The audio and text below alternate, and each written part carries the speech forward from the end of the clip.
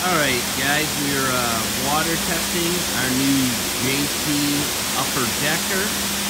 This is the new redesign we just started launching, and it's waterproof. We got rid of the hole. We've got some weather stripping that comes along the side, so we're running this thing through the car wash. When we're all done, we'll pull it out and we'll take a look and see how it did.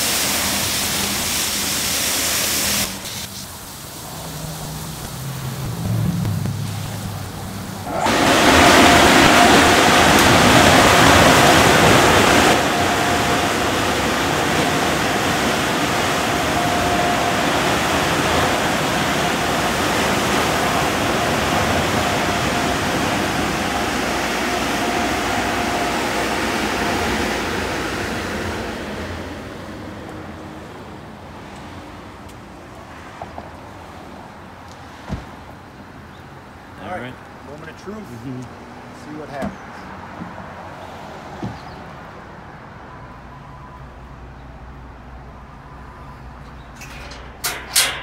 Wow, very dry, just around the tailgate.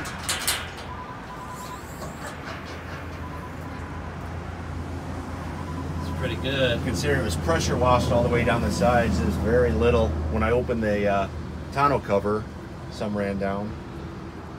Yeah, for a high pressure wash, that's pretty solid. Hey guys, Adam from Ace Engineering. Just wanted to do a quick follow-up on the upper decker. This is version 2.0, which is a waterproof version. So we've just been running through the car wash a few times, trying to see if we can get it to fail.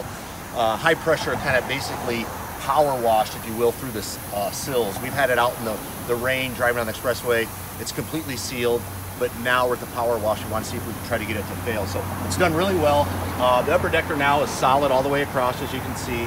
There's seals all the way around the entire perimeter to keep the water out. We'll go to open it. We'll kind of talk about the features real quick. This is the safety latch. It's a double detent latch, so you have to open this in order to get it to release. Same thing on the other side. And after that, we'll lift it up, and it's got two 75-pound shocks, 75 pounds on each side. So it's attached to some factory provisions here for the shock, the provisions that are in the tonneau cover itself, two hinges in the front. As you can see, the seal all the way down the entire length and across the front of the bulkhead, if you can see in there.